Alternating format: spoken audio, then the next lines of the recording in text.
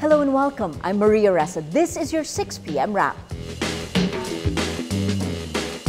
COMELEC officials say the hash code mismatch that happened the night of elections was the result of human error and does not point to cheating. Francesca Huang of Marcos's legal team earlier claimed a new script introduced into the COMELEC transparency server altered the hash code of the results files. Before this, the Rappler IT team and Pope Pius noticed the question mark in names that contained the letter Enya. The error lies in the failure of COMELEC and Smartmatic to immediately regenerate a new hash after they corrected that mistake.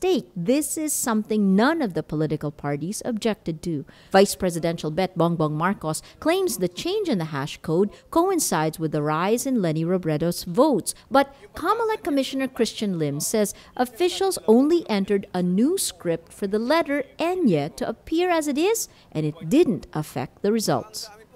It's being used to give a different discredit the elections. The transparency server system does not understand what that character is. Question mark. So it creates a question mark. Correct. Okay? So what they did is that they introduced a script that will understand what Enya means.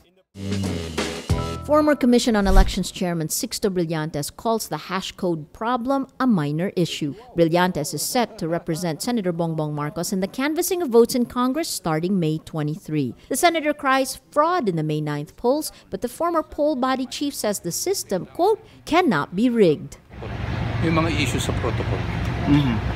Kaya lumalaki lang yung issue. Pero hindi bali, these are all hindi naman yan hindi pa naman yan ang formal results eh. Sa Congress ang final canvas, wala lang makakaalam kung may dayaan, wala lang siguro. Hindi kayang dayain. Brillantes adds all election results have a trail that allows people to countercheck the numbers. President-elect Rodrigo Duterte's Transition Committee says it wants a cabinet patterned after Canadian Prime Minister Justin Trudeau's. Trudeau's cabinet has an equal number of men and women, including a refugee from Afghanistan and a former journalist. Duterte's Transition Committee divides itself into 6 clusters to fast-track the selection process. Among the committee members, National Campaign Head June Vasco for Social Development, Executive Assistant Bongo for Peace and Security, Campaign Finance Manager Carlos Dominguez for the Economic Agenda, Lawyer Salvador Medialdia for the Judiciary, Lawyer Loreto Ata for Government-Owned Corporations, and Duterte's campaign spokesman Peter Laviña for Infrastructure Development. Tasked to advise the team on women appointees is Senator Pia Cayetano, who's also a women's rights advocate.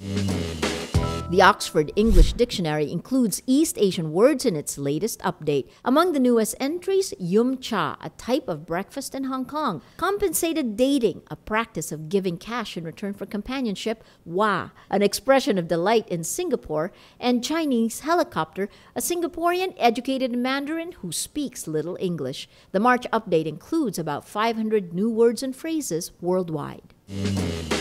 Did an editorial team suppress conservative stories in Facebook's trending topic system?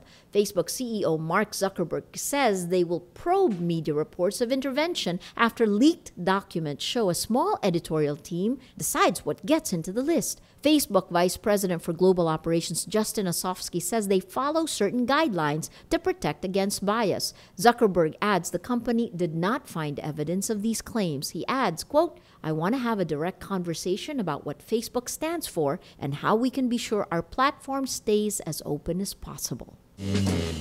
That's your day's top news. I'm Maria Ressa. Join us again tomorrow for the day's top news. Remember, tomorrow begins today.